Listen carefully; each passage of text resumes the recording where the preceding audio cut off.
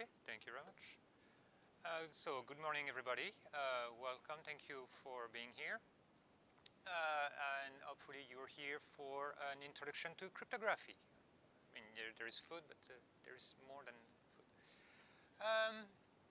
My name is Xavier Belanger, and I'm French, so there is an accent. Hopefully, don't mind too much. I work in IT. I've been working in IT for more than 20 years, mostly on the operation side, doing network and system administration, and more security stuff. I am a CISSP, certified in security. I'm not doing security on my day job, but I'm involved with the security team quite often. And I've been curious about cryptography more than 10 years ago, initially just out of curiosity, and then it became a necessity due to my work. That presentation is version number 4, version number 5. The first version was, I did that one in 2008, and over time I tried to learn more and more about cryptography, about the history, about the legal aspect, the technical aspect, everything that I can put my hands on that's related to cryptography. I try to get that. I'm not an expert. I tried to learn a lot of stuff, but I didn't go through an official curriculum to learn about that. There is a lot of resources available out there. I didn't put a full list, but I would probably post one on the Novalog mailing list. There is tons of books, of videos, of everything that you can use to learn about that. The slides are going to be available later online, and you can reuse that for your own purpose as needed. There is a license for that. There is a lot to cover. There is a lot that I like to cover. We are still limited in time, so let's start. A little bit of vocabulary. So just for people to, just basically raise your hand if you're using cryptography in some way, shape, or form. Who is it? Exactly. That's my point. That's exactly my point. In this day and age, if you're doing any kind of activity online, you are going to use cryptography in some ways, just because you're going to use HTTPS. If you're using SSH, you're using cryptography. There is plenty of other systems. If you're using a cell phone, if you're read a DVD at home, you're using cryptography. Everybody is using it. Most people don't know about it. So that's just a little bit of vocabulary and definition, just to make sure that there is some of those terms that may not be super common. Cryptology and cryptanalysis, those things are very specific. So when you're searching online, when you're looking for more documentation, make sure to use the exact wording. If you're just using crypto, you will find a bunch of stuff. You really need to go to details for that. A little bit of history. Cryptography is almost as old as soon as people have been able to write, they've been starting to find a way to say, oh, I don't want someone else to read it. So the earliest traces that we know about cryptography are coming back from the antiquity, and that's the most well-known, but there is some other, it's also mentioned, cryptography is also mentioned in the Art of War from Sun Tzu in China. It's also mentioned in some other books. There is even a chapter about that in the Kama Sutra from India. So it's everywhere. It's been used since antiquity and then during all the Middle Ages. If you read books about the history of cryptography, and some of those books are like good reading, you will find that it's been used during the Renaissance, it's been used during the Middle Ages. Almost every single king and queen in Europe have been relying on cryptography for different purpose, political purpose. Every army, every war has been won in some way because of that. It's been everywhere.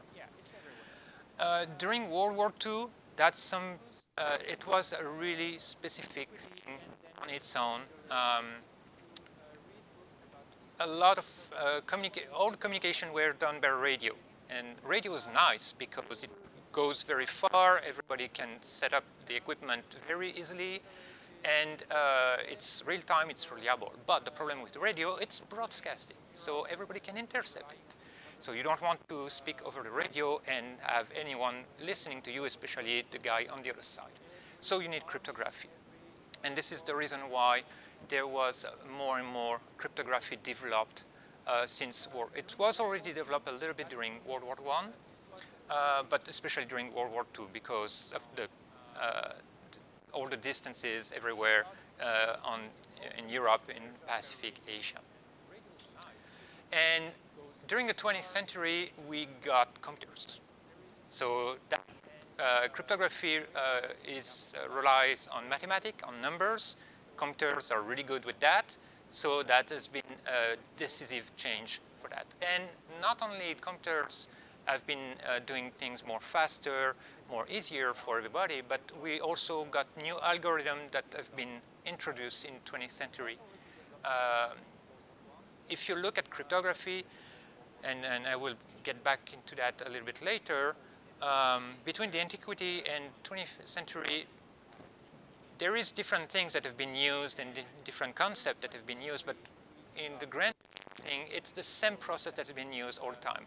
And then we got brand new ideas, something that has been set during 20th century that has been changing everything.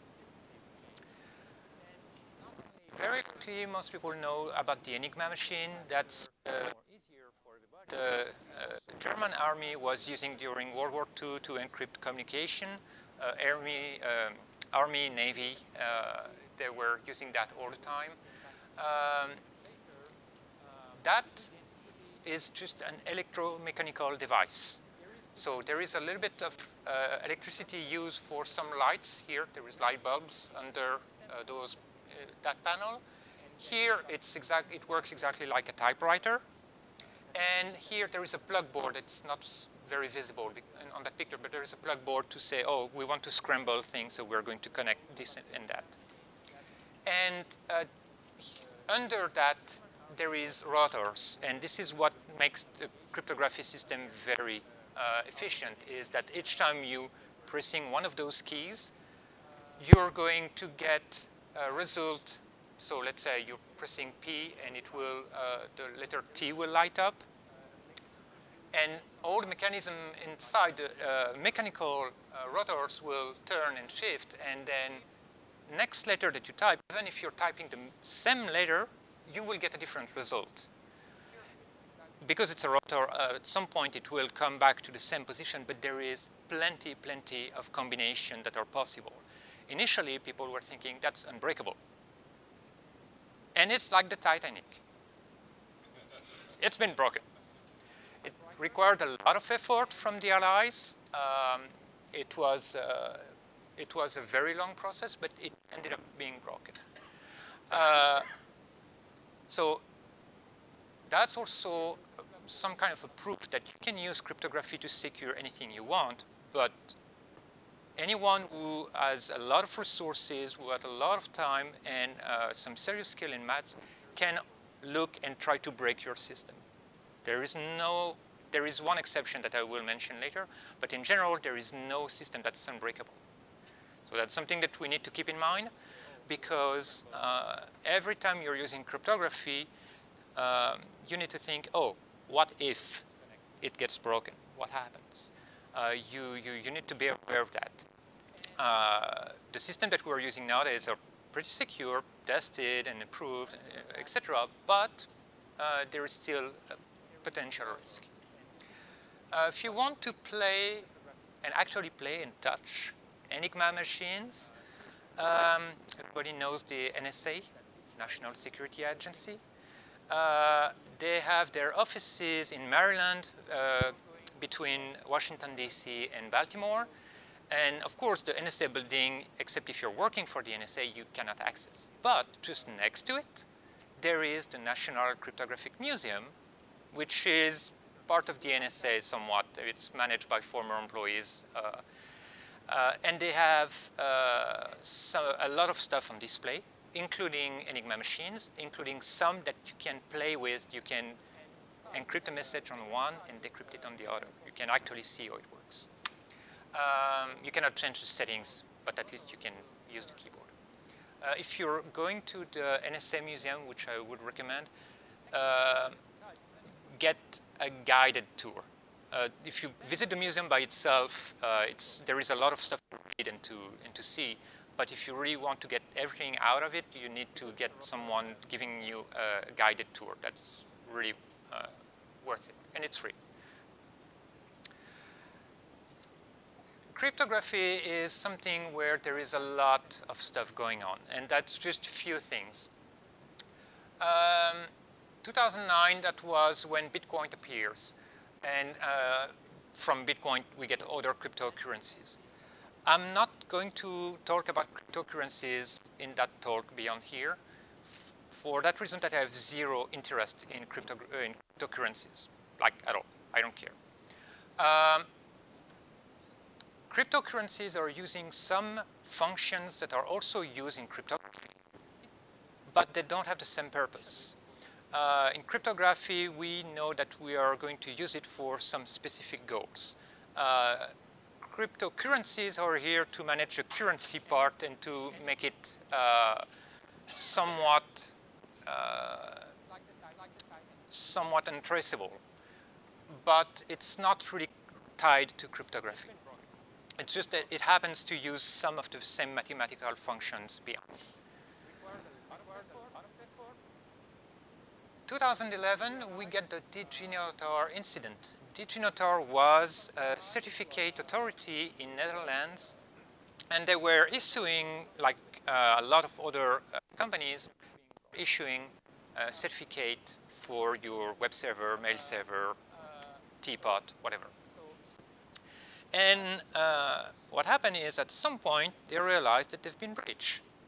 And not like breach, you know, oh, we get the list of your customers. No, they've been breached like completely. Not sure if the guy were even able to access to their print server, but probably so. I mean, like everything.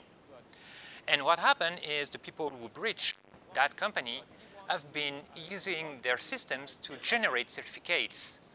So, in some ways, fake certificate, because that was not a legitimate request, but on the other hand, was real certificates from a real authority, so that could be used and recognized everywhere without raising any issue.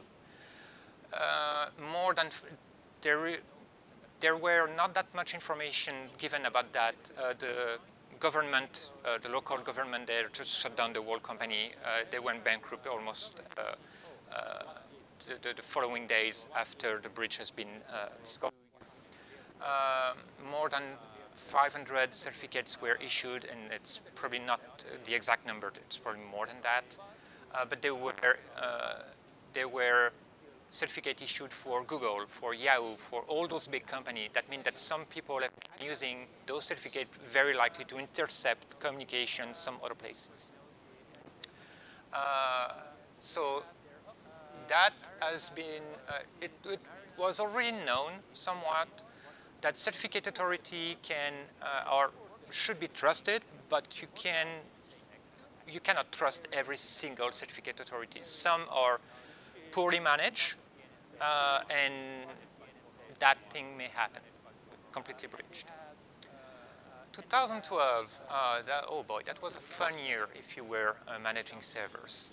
You got Heartbleed, Freak, Poodle, Beast. All those names are nicknames given to different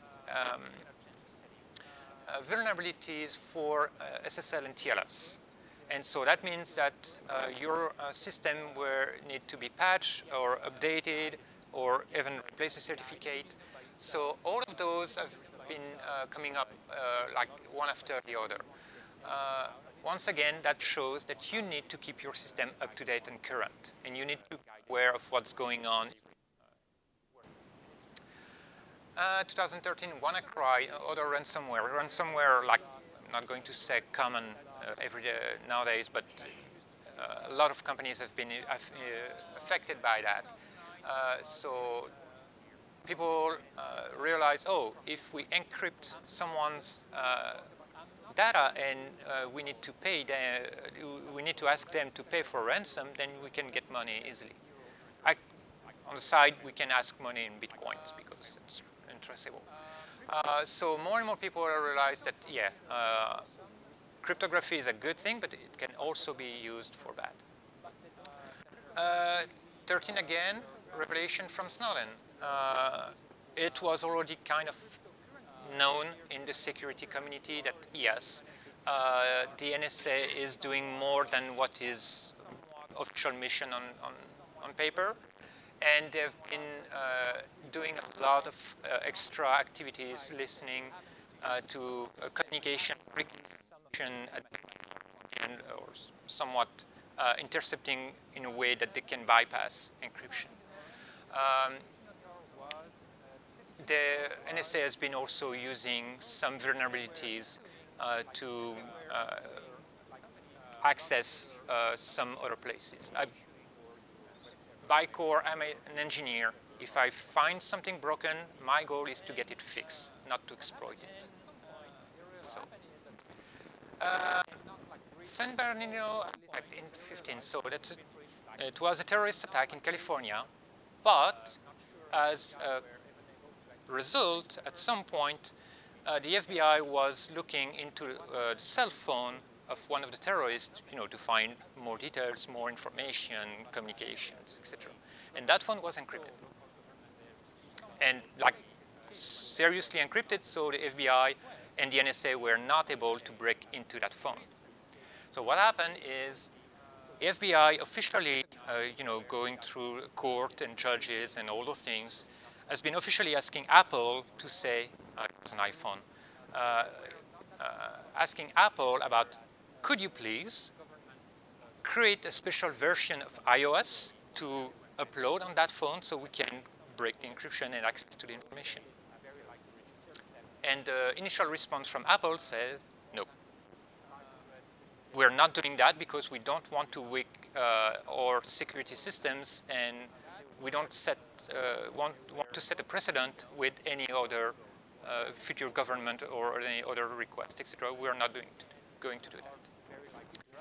And there was some legal battle, and a lot of people have been discussing about it. What happened is, at the end, a third party has been able to help the FBI, probably for a fee, to break the encryption. So there was a long legal discussion, but there were no results because at the end, the FBI didn't need to have a judge asking Apple officially to do those things and to comply.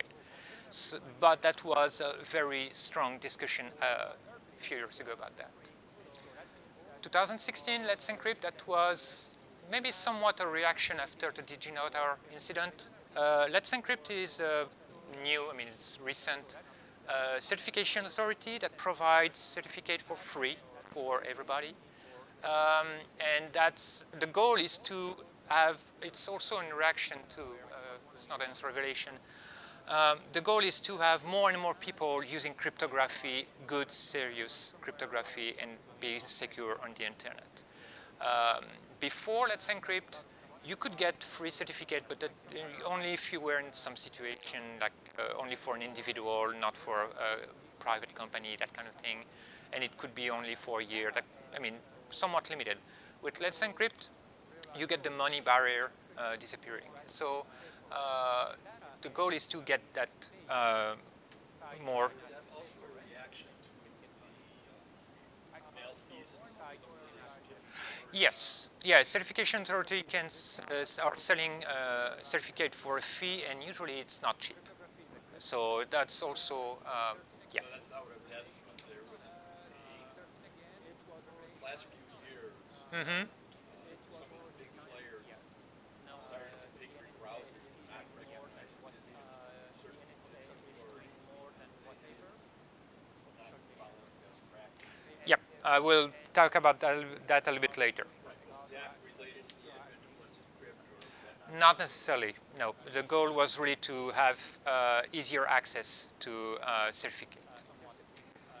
And last, 2018, it was when TLS 1.3, the most recent version of TLS, was being published, and this is now what should be implemented to replace all the previous version. Just a quick word about steganography, because sometimes people are, it's easy to make between what is cryptography and steganography. Steganography will not make your message unreadable. It will make it invisible. You can hide something between, behind something else. And so if people don't see it, they're not going to pay attention, and then it's going to be secret. But if people are smart enough to look behind the scenes, they are going to see what it is, plain text, nothing hidden there. Steganography is used even nowadays for especially images and movies and stuff like that, so that way you can have into an image it's embedded. Yes?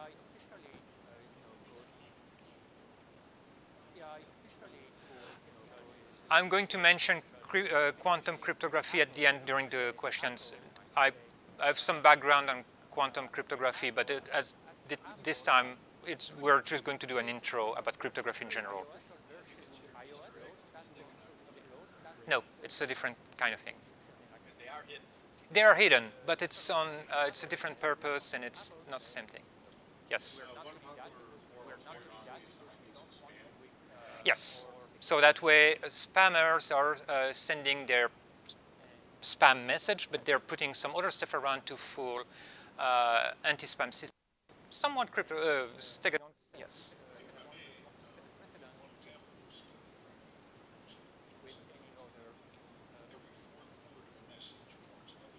Yes. Yes.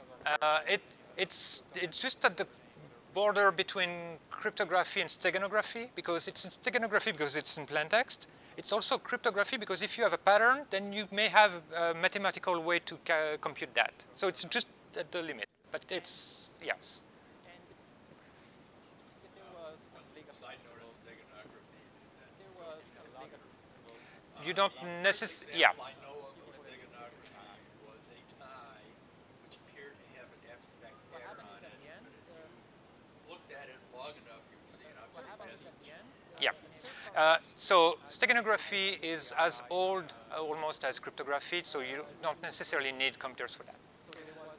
I have a pretty neat example about steganography that I like, and you're going to understand why. This is a wallpaper for the Agence nationale de la sécurité des systèmes d'information, which is a French organization, somewhat, they will probably not like that definition, but somewhat equivalent to the cyber division for the FBI. In France, that's the organization that is tied to the government to manage everything IT security. And that wallpaper was officially published when they get that new logo. They were starting to use that everywhere, and they published that wallpaper. And there was a press release about, oh, we have a new logo, yada yada yada. And at some point they mentioned, oh, some people maybe to be interested to have a close look on that logo. And you cannot see that, but there is some stuff on the edge here, and except for that thing on the edge, it's black, or it is. So that's steganography plus cryptography. There is at least 3 messages that are encrypted into that picture. It was just a game. It's not the first organization that did that. A lot of other organizations have been publishing some kind of to have people interested into cryptography. One person did solve the issue, not himself. It was, a lot of people have been looking into it, sharing the results, and a lot of people get stuck because it was pretty hard. One guy got everything right. It took almost 2 years. But it worked. Like everything else, if you're interested, I can provide you more details. The original article is in French, but Google Translate should do decent work at giving you something in English. And believe it or not, I think that's the blue block here. I'm not quite sure. One of those messages is actually a memory file that you need to load in a game emulator and play the game to get an answer. That's the French for you. Okay, legal aspect. Usual warning, I'm not a lawyer, so don't take my word on it. You can use cryptography. Everybody's using it nowadays. If we were not able to use cryptography, a large amount or economy would just collapse because we will not be able to transfer money and all those things. A lot of systems would stop to have. But in some countries, you are not able to use cryptography. Not sure if it's a coincidence, but it's usually countries where you don't have a lot of democracy. So, at the international level, if you're, let's say tomorrow you're building a new crypto system, and you test it, prove it, reliable, good, etc., and you want to start selling it everywhere. Internationally, there is the Wassenaar arrangement that will going to stop you first. You probably need to get some lawyer looking exactly at what you're going to do for that. The Wassenaar arrangement is the legal treaty that is used for selling military stuff everywhere. That's the same arrangement that will tell you, no, you're not able to build a tank and sell it to that country. Yes. That's the exact same arrangement. Yes. Cryptography has been tied to the military for a very, very, very, very, very long time, and it's dual use. You can use cryptography for good and for bad, and it's really something that's critical for military to use. So it's governed at the international level by this arrangement. General principle on cryptography. On any IT system, your security is going to be at best where the weakest link is. When people are going to attack you, they are not going to attack you where you have the best defense. They are going to look where there is a soft spot. So even if you're using cryptography to protect everything, if you don't have other good security measure, that's not going to help you that much. It's going to help you somewhat, but not that much. It's not, cryptography is not a silver bullet. You need to use cryptography on a regular basis. It's not like, oh, I have an important message, I'm going to encrypt it. I have a normal message, I'm not going to send it in plain text. If you're doing something like that, people will be able to read your regular messages, maybe see some patterns. And what happens if you send a message and after the fact you realize, oh, I should have encrypted. Let me send it again encrypted. It happens. People are doing that. By accident mostly, but it happens. So the rule would be if you encrypt, encrypt all the time. Everything. Everywhere. No exceptions. There is a rule, that's the Kirchhoff's principle. It's a gentleman that was living in the 19th century, and he wrote a small book for military about using encryption. And the principle is your crypto system should be simple. Everybody should be able to use it. Everybody should be able to understand how it works. The only thing that you need to, so even your enemy should be able to understand how your cryptography system works. That's not a big deal. The only thing that you really need to rely on, that need to keep secret, is you get the same system for everything, but you have secret keys. So that way you need to protect only that and not the whole thing. Things easier. One other thing. we have IT people in the room. I'm assuming that there is a fair amount of developers. But do not build your own crypto system. If you're not a cryptographer, don't do that, because it's very tricky. There is a lot of traps along the way if you are trying to build crypto systems. That would include your distribution. Yeah, the whole thing. Don't build your own. Yeah. There is already out there a fair amount of tools, free and commercial, that are doing a good job, that you can use, that you should use. Of course, you need to do your due diligence and check that it's actually something serious. You don't just take the word of the vendor for it. Look for additional references and such. But if you're building your own system, you're going to make some mistakes.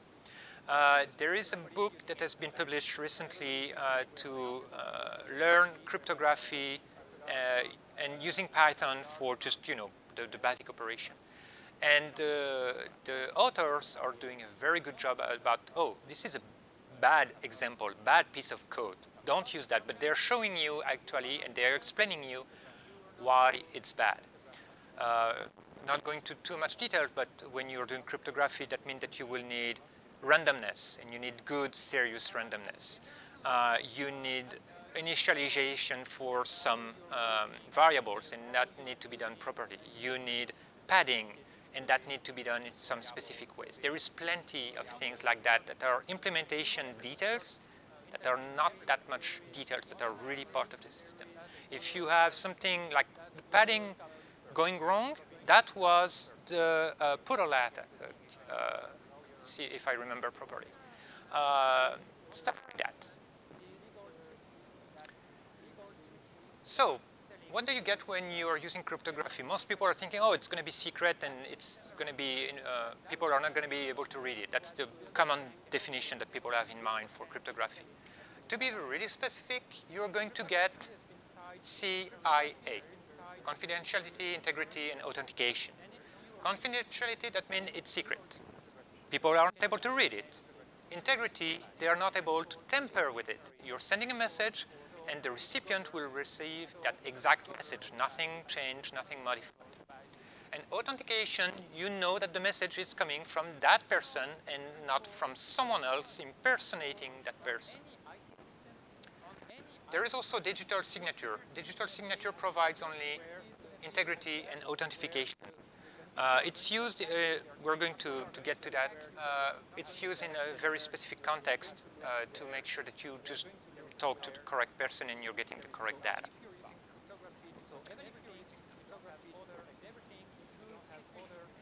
Probably said that already, but I'm going to repeat it again. You need to keep your system up to date. It's true in IT in general. It's especially true in IT security, and it's definitely true in cryptography. If you have something from 10 years ago, I don't even need to look at it. I'm probably going to tell you it's crap, because it's too old and probably vulnerable to this or this or that. You need to have security best practices for all your systems. If your organization don't have firewalls, network segmentation, patching, backups, all those things, using cryptography is not going to help you. Be part of the whole security posture that you. Key can be copied or stolen. You need to protect the keys. And in some situation, that means your keys are going to be stored on a system that's going to be offline. And I mean turned off, not just disconnected from the internet or not on the network. It's just shut down, offline, in a safe.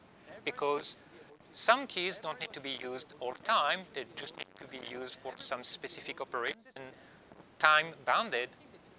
So if you are in that situation, you don't want to have those keys on the server sitting there, even if there is good security permissions. It's not needed. Take it off. Yes?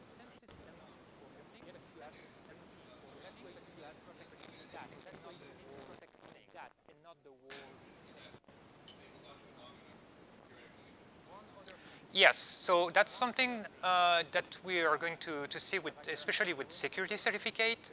There is a time limit. In theory, the key by itself is not going to expire. A key is a mathematical number. It doesn't disappear in thin air. But good security practices are telling us, oh, after so much time, you should change your key. You must change your key. So that way, if someone is getting a copy of it, then they will need to make another effort to get the new one.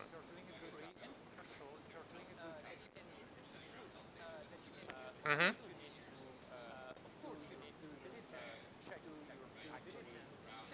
Mm-hmm.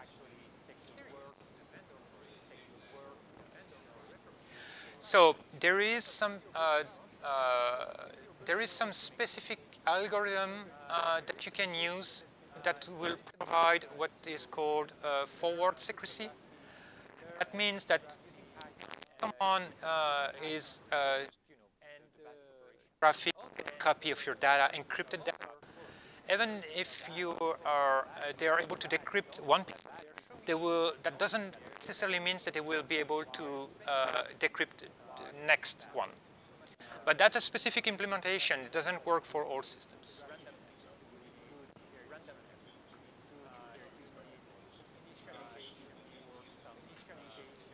At some point, at the keys.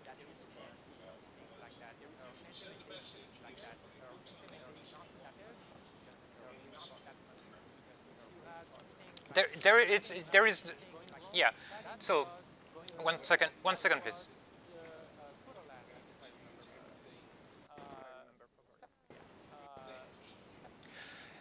Not necessarily. It doesn't.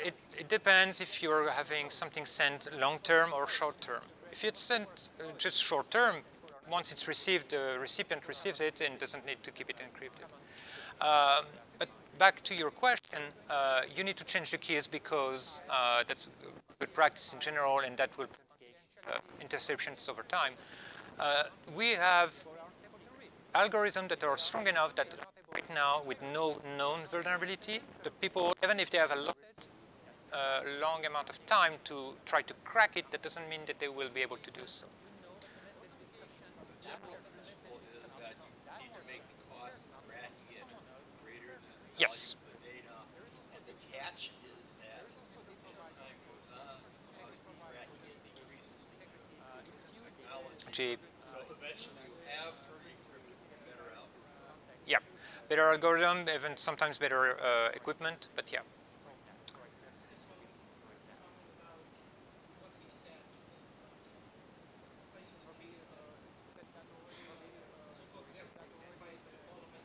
Mm-hmm.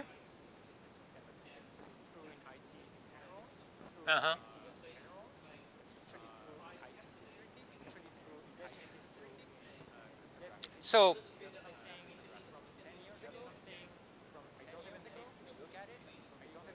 So, there is something with, I'm going to get to that at some point, with certificates and public key encryption.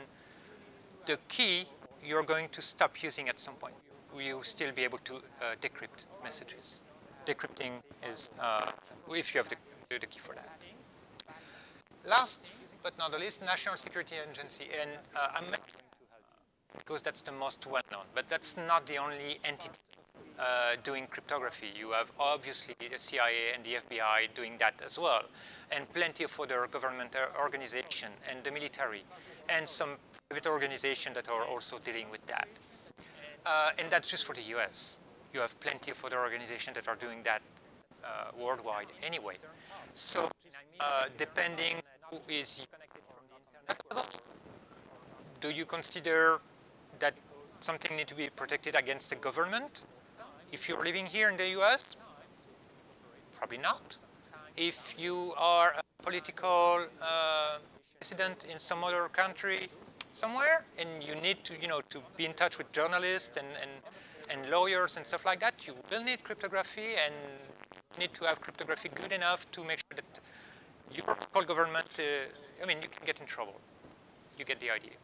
So we're using cryptography most of us are using cryptography to make sure that our stuff doesn't go everywhere. In some situations, it's more serious than that. Something related to cryptography that people don't always consider cryptography, hashing. Hashing is a way that you take a message and you squeeze it to a specific string, character string, and it's a fixed size.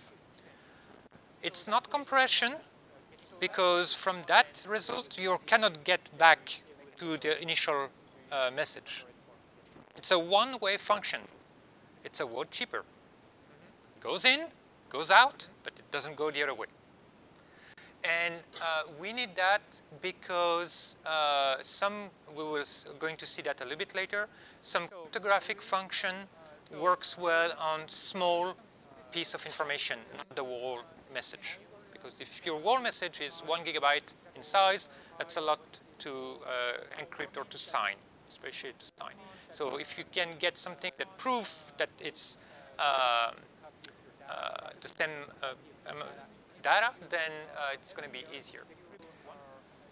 And it's for message integrity. MD5 is SHA-1 is obsolete. If you have systems that are using that, replace those. SHA-2, it's a family. The most well-known is 256. It's not the only one. That's the current implementation. SHA-3 has been made official. It's official since a year, 2 years ago. It's not widespread, not very well used yet, but it's going to be the next thing. Okay. Yes. A number of those graphic algorithms are flawed, and there are Yeah. So those two are completely broken. MD5 is broken. SHA-1 is broken. There is people doing research in that field, and they're publishing papers about, break it. And it's been multiple times, just not one guy somewhere. And SHA-2, there is few things, and that's the thing in cryptography. We don't wait until it's completely broken to get a new thing. The new thing is developed before there is serious vulnerability in the current one. Yes? What about the use of hashing simply to protect failure? Like checks, yeah, so it's a basic checksum. So broken that you don't even want to use it? No, because it's not as sensitive, because we are in the situation where it's sensitive when someone is actively tampering with your data. If you're doing media check, size download check, good news, SHA-1. It's not the best. It's your only option, yeah, sure.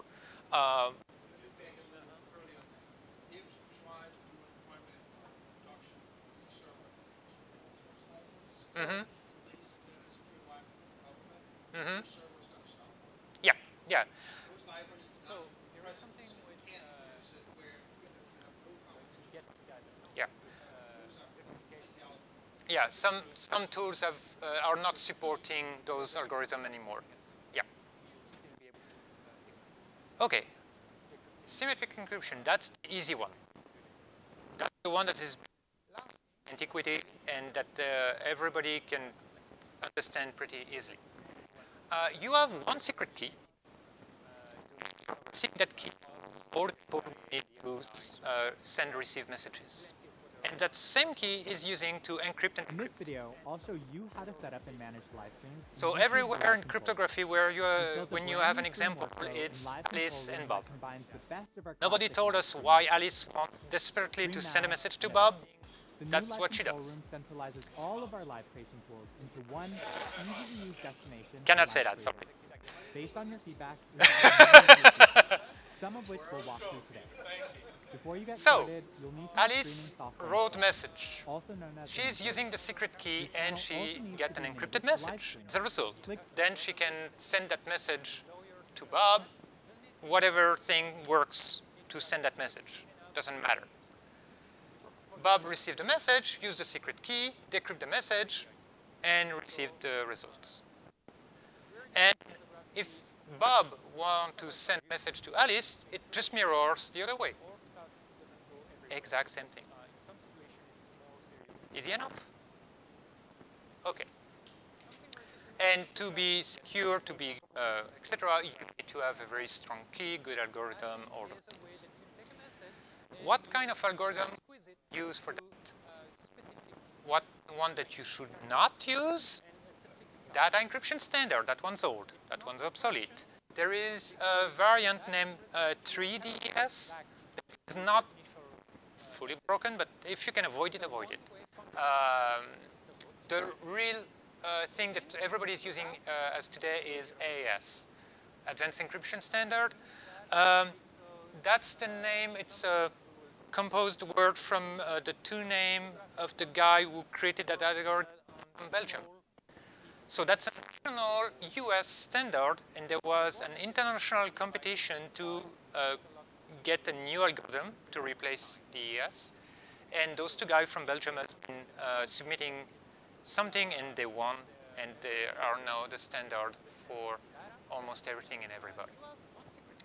There is another one, Salsa 20, Cha-Cha, that is another good symmetric algorithm. I know that Google is pushing to use that one more and more, at least with Google Chrome in their own system. And there is the Vernam cipher that's also known as a one-time pad. That one is really special. That one has been mathematically proven as uncrackable. So that one is really neat if you want the most serious cryptography possible. But it comes with a lot of cons. You're sending a message. Your key must be as long as the message. Your key needs to be truly random. And your key needs to be used only once. If you're sending another message or the same message, you're going to need to use another key. So in practice, it's not practical. It's used. It supposedly was used for the red line, the phone line between Washington and Moscow during the Cold War. It was not an actual phone, by the way. Just not a landline. It was more, if you go to the NSA museum, you can see what it is. But that one has been proven mathematically as, okay, you can get something really secure, but it's just that super annoying system to use.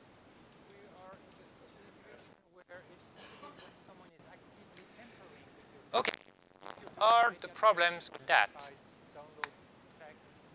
In the first place, you need to be in touch with the recipient to give her or him the secret key.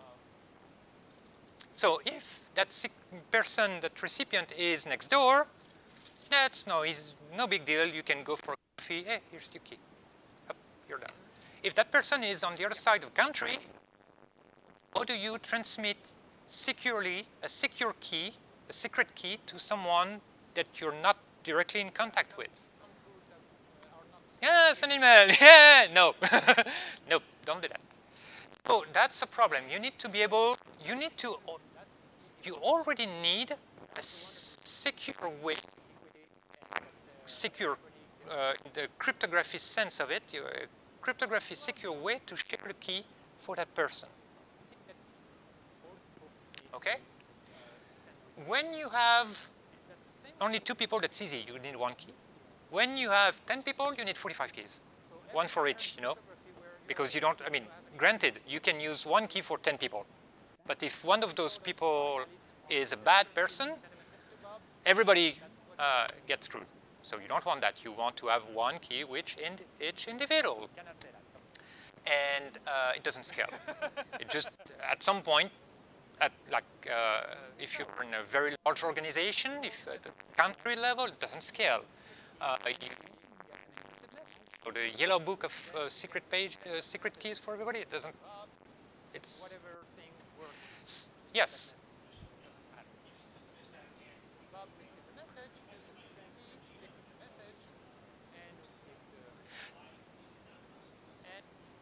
So that means that you're trusting the email system that you're using to protect your secret key.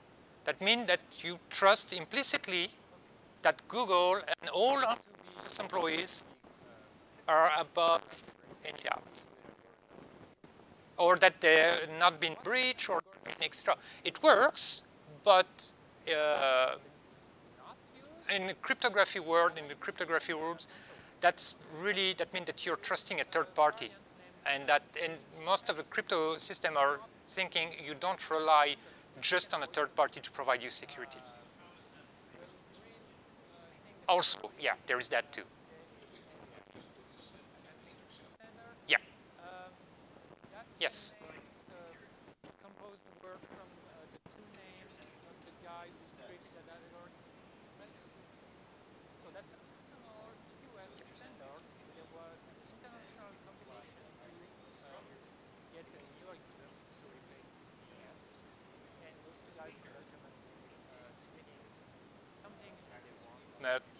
Yeah. Yeah.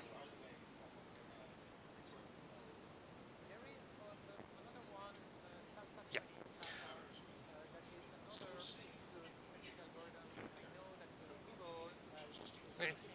Yeah, you send email.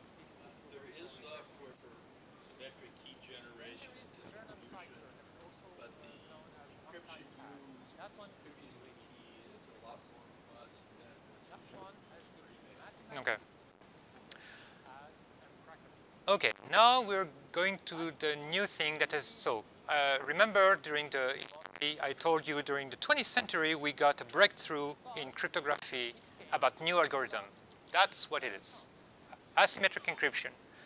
From the antiquity to the 1970s, people were using only symmetric encryption in some way, shape, or form. The Enigma machine that we've seen earlier, that's symmetric encryption. That's it. It looks super fancy, but it's symmetric encryption. That one is really neat. A little, obviously more complex. But you're not going to have one key. You're going to have a key pair.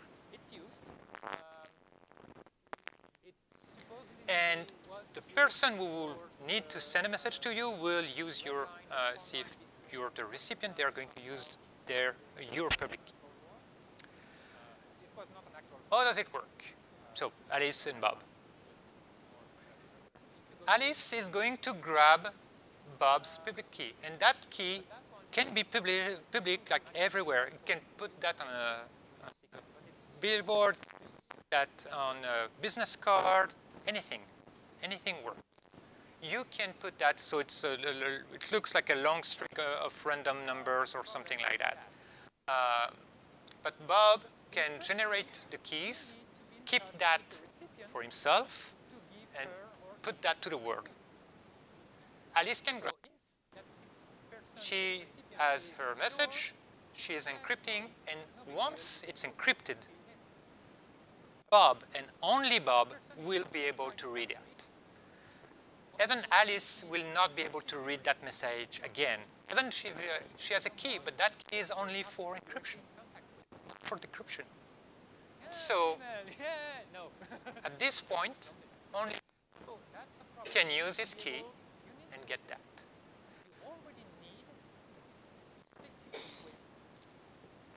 And of course, if we want to have Bob responding to Alice, we need to have Alice with a pair of keys. She is going to have a public key that Bob will get, and she will have a private key, and she will decrypt the message from Bob with her private key. Granted, you can use one key for 10 people, but if one of those people is a bad person, everybody gets. Yes. I will get to that, but it's a different use case. It's a different use case. It's only for a specific thing, but it works both ways. But in this scenario, the only thing that you need to remember is that Bob is the only one who will be able to decrypt the message sent by Alice.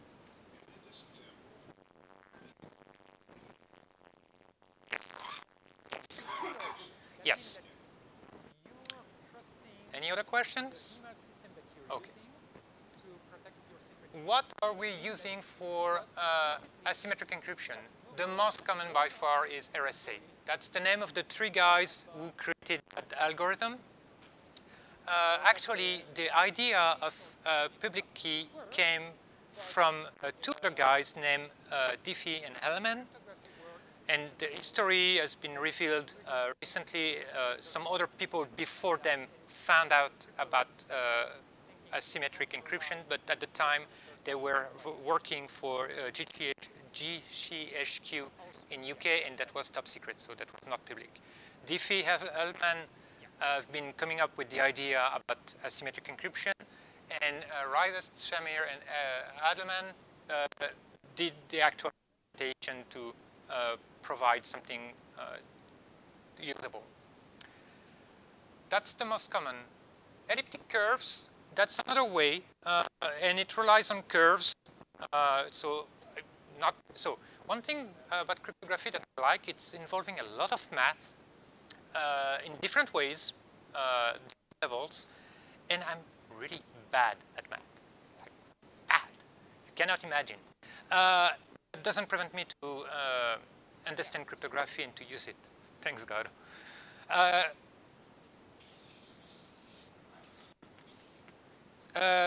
Elliptic cryptography, it's something that will look like that, and it's a very basic, simple explanation, but basically, when you have a curve like that, you can have 3 points that you can use to compute something, and one, if you know one and the other one, you may be able to get the third one.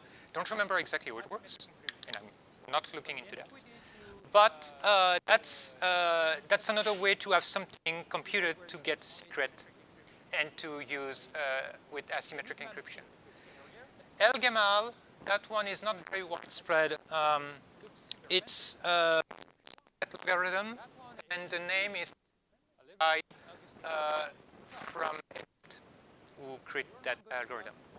If you want to be famous, create an algorithm in cryptography. Your name's going to be everywhere.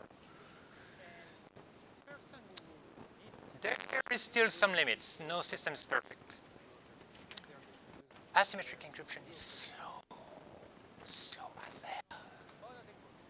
And you don't want to encrypt a large amount of data with that. It's going to take forever. Even if you have good, decent hardware, it's still. You're working, especially with RSA, you're working with very big, large prime number. Massive numbers. And that's taking a lot of you. And it's slow. Symmetric encryption, it's just basic mathematical operation. You can go really, really fast. And some processors are even optimized and have dedicated functions. Symmetric encryption is fast. Asymmetric is slow. And, gosh, we still need a way to distribute the key. Not to distribute the key themselves, but to make sure that the key is coming from the correct person. How do I know that I've received a key from John? Because anyone can impersonate John.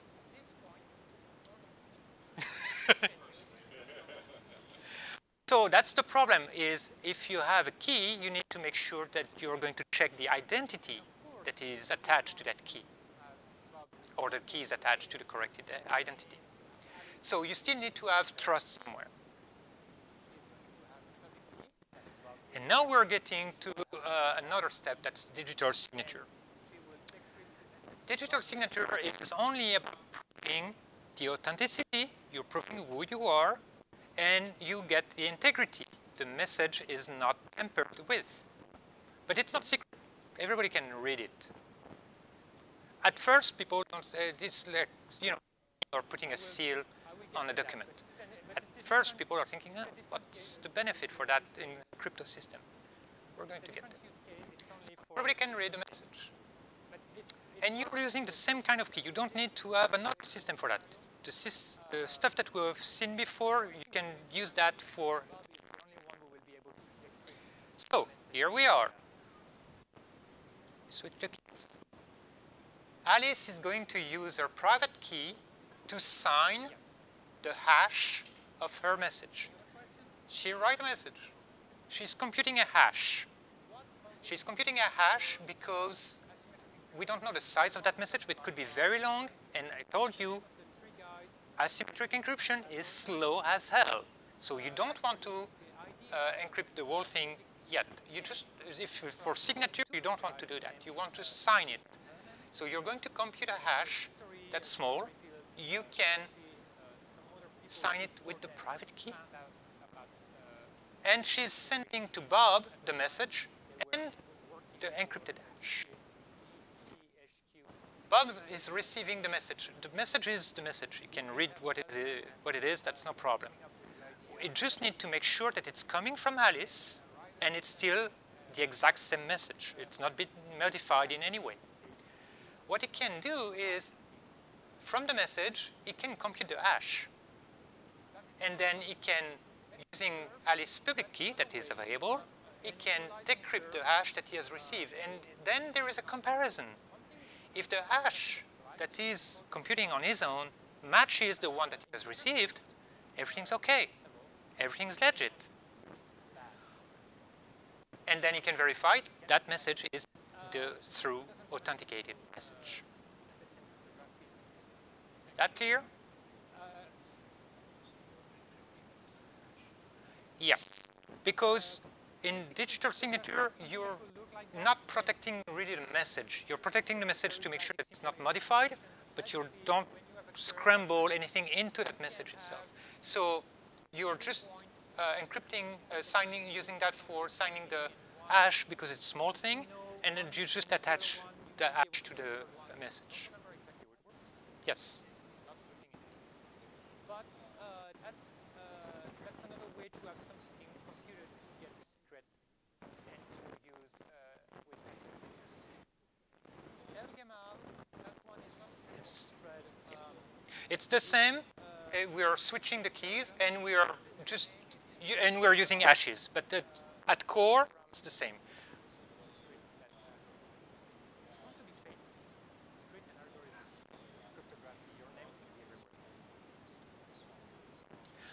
Yeah, it's correct. Yeah, but we, especially for an introduction to cryptography, I just want to make sure that people know that you should not swap those keys just, thinking, oh, I can use one or the other. No, no, no. There is a specific purpose for each key. Okay, now we have symmetric encryption. We have asymmetric encryption. We have digital signature. So we can go to the real stuff, TLS. So TLS is what was known before as SSL. SSL is completely obsolete, but everybody is using the name because it's so well known that even company doing security are telling, oh, we're selling SSL certificate. No, you're selling TLS certificate, for the love of God. So what do you have in a certificate? So first, a certificate is coming from the X509 norm. X509 comes from X500. It's a norm coming from telecoms about directories and sharing information at scale. If you're using Windows Active Directory, that's something a little bit fine to make it really simple. In a certificate, you're going to say who has been issuing that certificate. You're going to have a unique serial number and some validity dates. It should not be used before a certain date, and especially it should not be used after a certain date. The subject is going to be the name of the server that is going to use the certificate, of the entity. That example is really about servers, but you can use certificate for email or for code signing, of things. The subject is what is going to be using that certificate. And the subject has a public key. And you're going to put the whole public key here. But, oh, you want my key? It's there. It's my certificate. And the signature, the issuer, is going to sign all of this. And here we are. We have something that everybody can read. It's not scrambled or unreadable. Everybody can read it, but you know where does it come from, and you know that's not been modified. So that's a digital signature that will prove how good that information is. So when you have a certificate, a server, you're going to request a certificate from a certification authority. And the certification authority will work at different levels. They don't have one master, they do have one master certificate to sign everything, but they're not using that for day-to-day operation because that's really the golden egg. So they are going to use that to have an intermediate certificate, and that one is going to be rotated over time. Nevertheless, the request will be coming through the CA, and as a result, the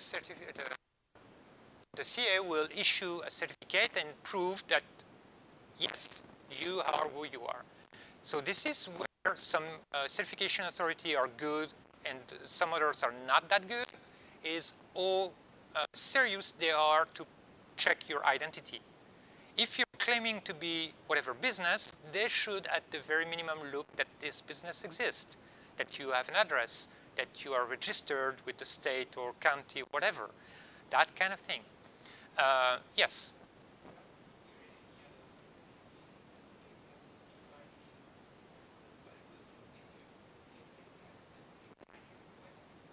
So the request is going to be when you're setting up your server, you're going to send a certificate request to the certificate authority, telling, oh, I have a key, I'm that person, and then after verification, the authority will say, oh, we're going to issue you this, and we're going to reuse the information that you've submitted.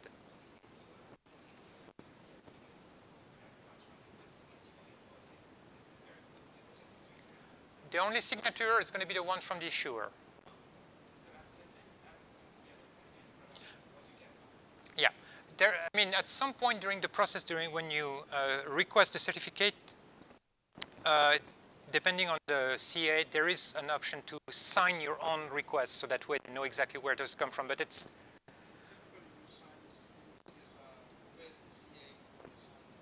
yep. So you say, yeah, I'm sometimes giving it to you, and I've signed it myself. Mm-hmm. The balance and stuff. Yeah. And then when you get back, Let's say, instead of signing it, I'm signing it. That's what the number says. yeah. So the whole system is much more complex than that summary. When you do that with a regular CA, you are filling up a form somewhere. Even if it's a real serious certificate for a large organization, you may need to send some papers, or they may be calling you, that kind of thing. If you're using Let's Encrypt, all that system for requests is going to be automated with a protocol named ACME, relying on HTTP or so that you set up some stuff on a web server or DNS server that you own and you manage, and so you can prove that you have access to it. And this certificate issuing is going to be automatic, which is really convenient. It's also one problem. Some CA are moving a little bit about that, but that whole process is still like very tedious, very manual. And also, the problem is certificates are time-bounded, and more than once, I've seen that people who forget to renew their certificate on time. One recent example, a year ago, was a fair number of certificates used by government websites were not renewed because they was shut down. Shut down meaning no employees, and also meaning no money. So nobody was there to use a credit card to get a new certificate. As a result, some government's website were, oh, no, certificate expired, it's dangerous to go there.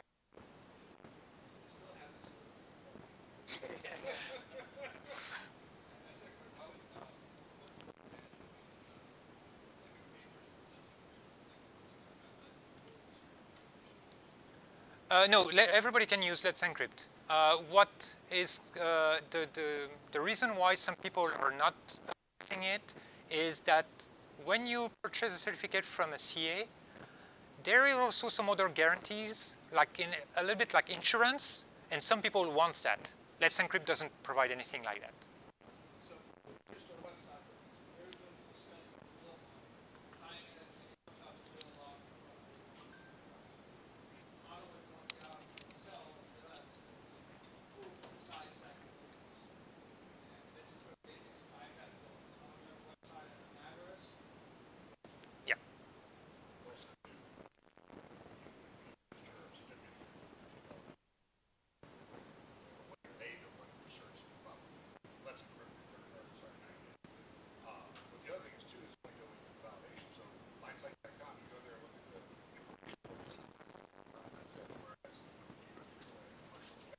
Mm-hmm. And you go through the verification process to your point. There's stuff being incorporated. That stuff all goes into Yeah. For some businesses, some organization, there is a value to have more complete process. From a cryptography standpoint, doesn't matter. It's organizational difference. So, how does it work when you try to communicate with a secure web server using TLS? Remember, asymmetric encryption is slow. You don't want to use that. Symmetric encryption is fast. You want to use that one. So, your client going to connect to the server and say, oh, I want to connect you in a secure way, and I'm able to use those algorithms because all the clients are not created equals. Some may be able to use the latest and greatest version of encryption. Some other may just be your plain old Windows XP obsolete. Okay? And they're saying, oh, I'm able to use, key of that size, or I'm able to use that algorithm, etc. And the server is going to respond, oh, hello there. Here's my certificate. So that way you can check who I am. And I'm going to send along something about, oh, we're going to use that algorithm. The server will decide what algorithm is going to be used. The client proposes, the server just say, okay, we're going to use that one. And if that doesn't work, then nothing will happen if there is no mutual agreement between the two parties. So the client will receive the certificate with all the information in the certificate. So it should check the date. It should check if the name is correct. It should check if the key is attached to a known CA. That's, you need to know if it's matching a known authority. The client should do a verification on that certificate and then will say, oh, I have your public key, so I can send you something that you will only be able to decrypt and say, I'm ready to give you something. And then the server should be able to decrypt that key and say, oh, I'm going to send you that back. And what happened here, people are using asymmetric encryption and certificates to prove to each other that they can discuss together, that they are in mutual agreement. And once they get that done, they can say, oh, I can send you a piece of information securely. Guess what I'm going to send you? I'm going to send you a symmetric key. And now we have a key together that we can use for symmetric encryption, and it's going to be fast. So you have a lot of with the certificate, and once everything is verified, then everybody can go back to symmetric encryption and go fast. SSH is doing something somewhat similar. And if it's a long communication, then the key is going to be regenerated every now and then. If you have a very, very, very long communication, there may be even another check on the certificate to make sure that nothing changed in the meantime. But that's the beauty of TLS. It's a mix of symmetric and asymmetric encryption, so you get the best of both worlds.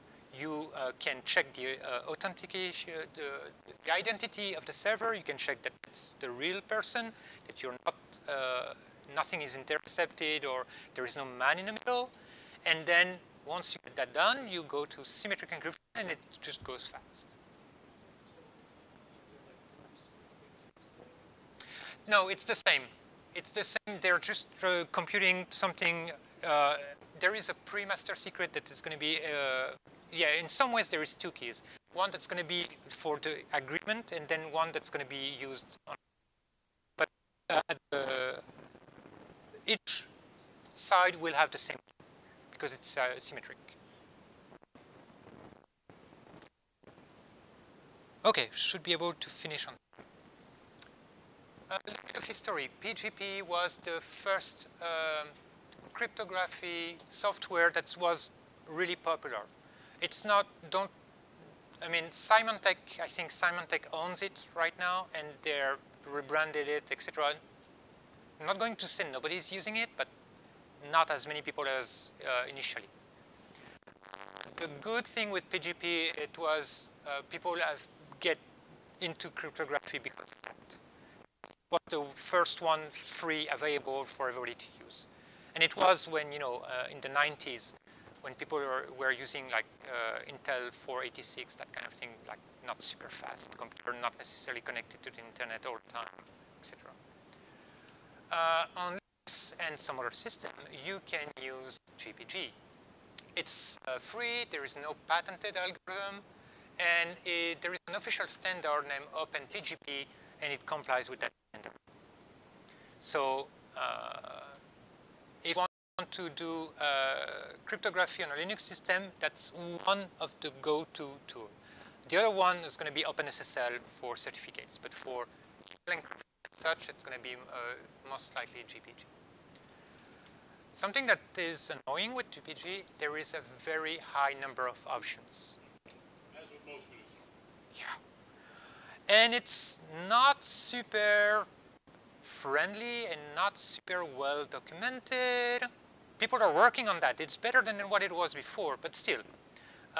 When you have, oh, grandma, start using cryptography. Here's the manual.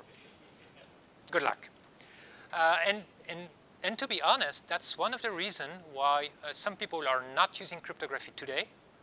And it's also one of the reasons why people using cryptography are making mistakes, is because the tools are not super friendly.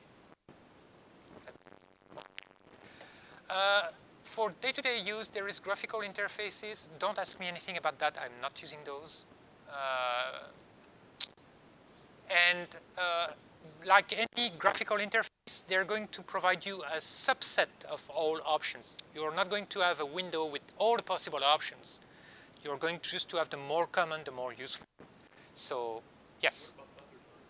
So, Thunderbird. Mozilla Thunderbird is an email software, and so you would expect, oh, that thing should support email encryption. Natively, it doesn't.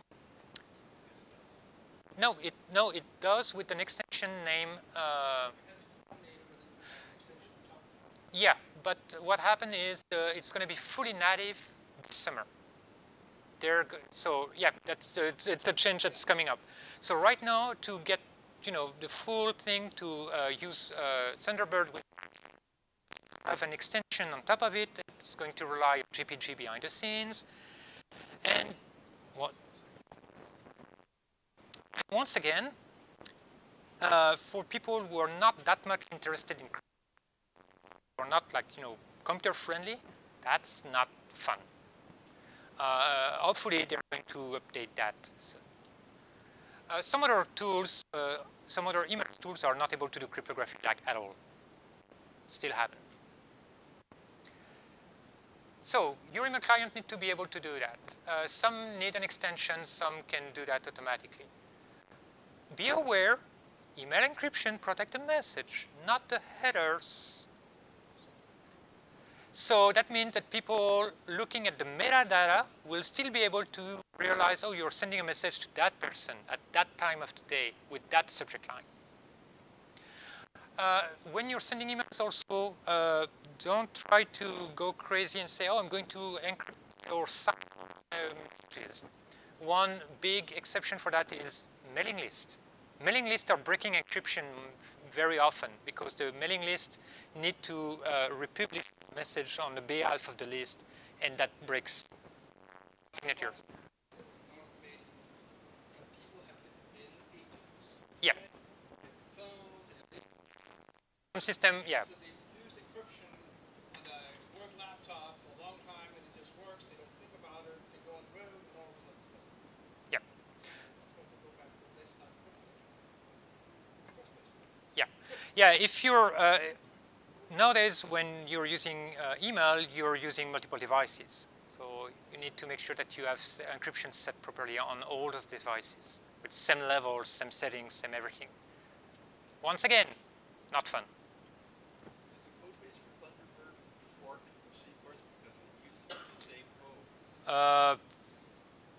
I don't have the in mind, so Key distribution is still an issue. You still need to be able to provide keys to people in one way or another. One way to organize that, some user group have been doing that on a regular basis, is to do key signing parties. You could, yeah, and that one, it's a completely offline activity. You don't need a computer for that. You come, you bring a piece of ID so people can check who you are, like a, driver license, passport, whatever. And you bring a bunch of cards, like business cards, with your public key. And you can say to people, you can check who I am, and here's my key. And you go around the room like that for everybody. And everybody can say, oh, yeah, I can trust you. I trust you a little, I trust you, etc. But at least I can trust you. I can see who you are. Yeah. When you cannot meet people, you can use key servers. It's not perfect, but that's the system that, like, everybody system installing packages. The packages are signed and they're checked against the signature from the distribution. And if you don't have the key should be grabbed from a key server. And if you're an organization, you can set up a PKI, public key infrastructure. When you're in that kind of situation, you need to make it slow. You need to plan for everything. It's not something that you're going to do in a week. You need to think about. It's about identity management in general. What about new employees who are leaving, who were kicked out of? How do you revoke the keys? It's a project in itself. Any questions? Yeah, key servers tend to lend themselves to the single point of failure. So I didn't mention. So that's true. Key server vulnerable as a single point of failure, assuming that they are managed properly in the first place. I didn't mention that, but when we give me a second here. Slides. And okay. When you have a certificate, at some point, you need to check for the validity if it's not expired. Checking for the date is really easy. You look at the calendar, you look at the clock, what it is. But there is an extra step that is also done that I didn't mention at the time, is you can check if the certificate has been revoked. No, certificate has been revoked. You need an extra server somewhere to say, oh, here's the list of all the certificates that have been revoked for whatever reason. And if that server is not available online, what do? Do you stop sending stuff? Do you assume that, oh, it's just a glitch and the certificate is still valid? There is a couple of options. So yeah, first, a single point of failure. Revocation lists are also that in cryptography you need to be serious about everything. Everything you do in cryptography, in IT security, it's already like a kind of not super fun activity. But in cryptography, especially, you need to go an extra mile, like everything. That's what it is. Yes.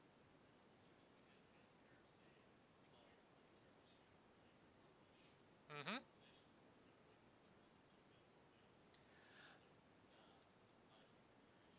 Okay.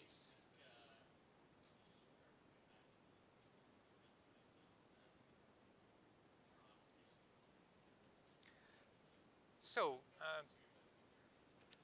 certificate transparency, for people who don't know what it is the fact that the certificate authority will have a public listing about all the certificates that they have issued.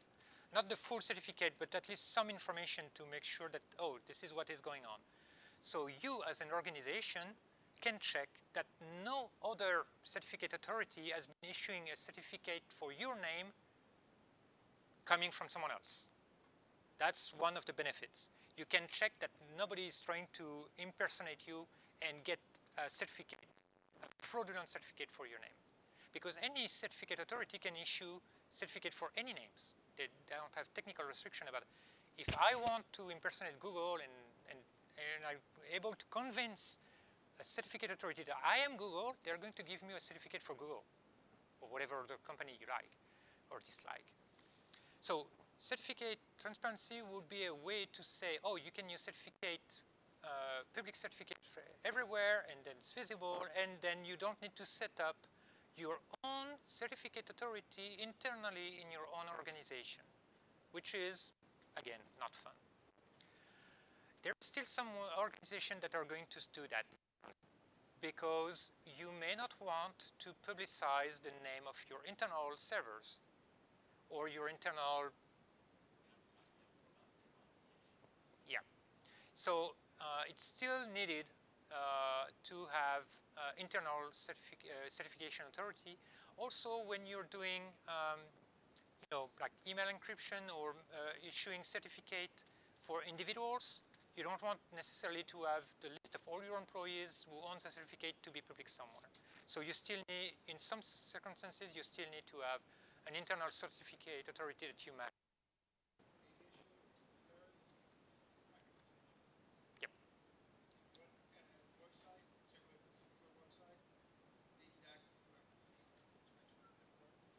And yeah. Yeah. When people on the network are doing deep packet inspections, they're basically breaking the encryption because they own the keys for the organization. They're not breaking any encryption. They're just able to break the encryption that they are using for that they manage. But in order to do that, you need to control all the keys. So, yes.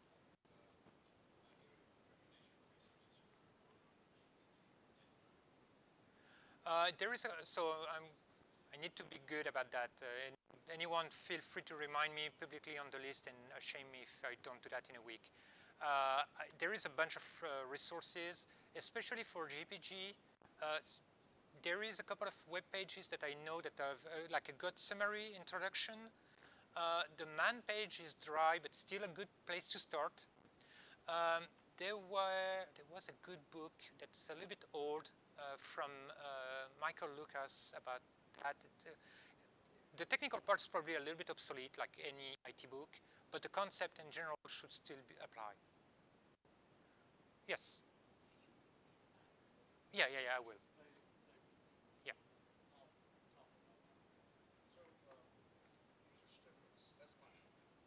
Yep.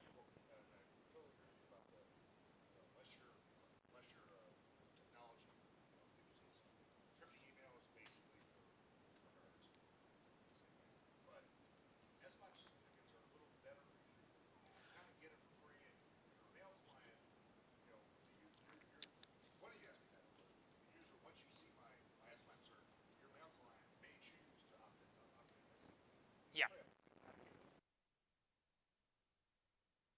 So, yeah, one other reason, in my opinion, personal opinion, one of the other reasons why email encryption didn't take off is because people are using webmails and mobile email client. If we were still back in the 90s, 2000, using desktop computer, you know, one fixed computer configured with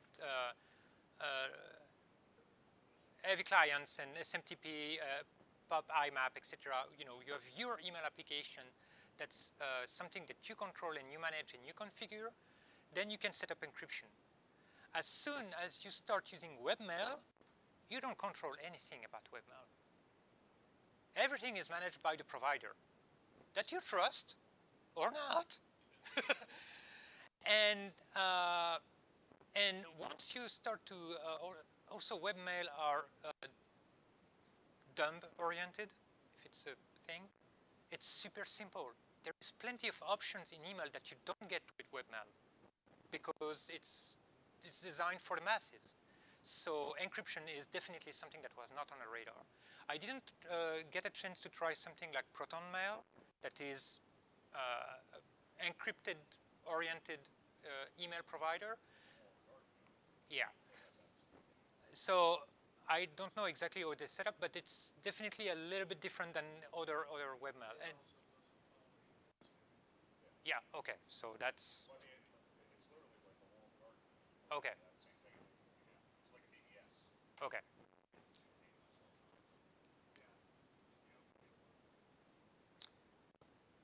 Yes. 20 years ago, Windows 11, somebody was in an M2, right? Mm-hmm. M10, Gen 10, CISSP companies are still straightforward. A lot of people, and I use it too, passwords. Mm-hmm. Mm-hmm. Huh? It's a good way or should we encourage passwords? So you could encrypt a file with GPG to say, oh, this is my secret file, and I put my secret stuff into that. We have some new stuff coming on. Now you can encrypt your whole hard drive. You know, when you install a system, most of the time there is an option that says encrypt hard drive, because the hardware and the system themselves have been improved. So you can encrypt the whole hard drive and not worry about only some few specific files. That's something that I would recommend. If you're looking at password management, especially, I would go beyond just having your password in a kind of thing. There is some password manager out there that are, in my opinion, way better and more. They provide more functions. One that I like that I'm using is KeePass, and it's capable of generating password for you. Keep an history. You can save some additional stuff like what's the security question for my bank, etc., etc. So yeah. Yes. If you're using KDE, K-Wallet, yeah. I have KDE running. I've launched K-Wallet a couple of times. I'm not using it, but I know that it's out there. Yes. GNOME has also something to manage keys. Windows doesn't. Yep.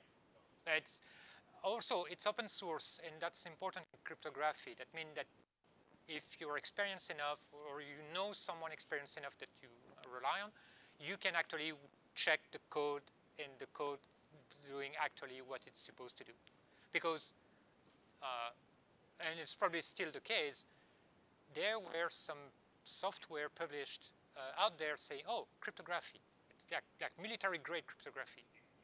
Yeah. If you're doing a little bit of research, if you look for snake oil cryptography, you're going to find a fair. That's what it is. That's the term. Yes.